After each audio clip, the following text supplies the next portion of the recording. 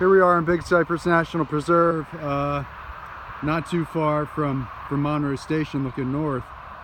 And everyone always thinks we're at Tamiami Trail that water flows from north to south across the trail.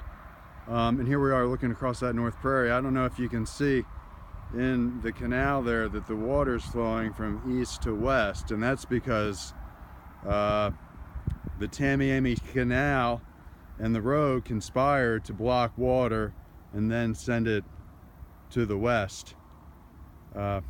So how can we keep this water in the swamp longer?